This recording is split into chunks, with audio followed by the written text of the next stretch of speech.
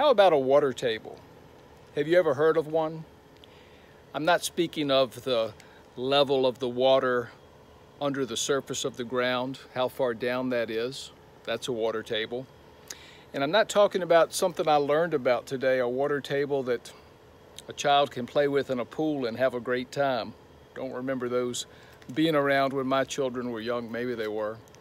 But what I'm talking about has been around for a long time. I'm talking about another architectural feature today, and it's found right at foundation level of many brick homes, and it's that offset, if you can see that, right above this vent. In fact, let me get closer. This is like a quarter round brick that goes all the way around the foundation and gives it a good look. In fact, when my wife and I were building this house, we didn't know what a water table was called. We just knew we had seen something that looked like this and we kind of liked it.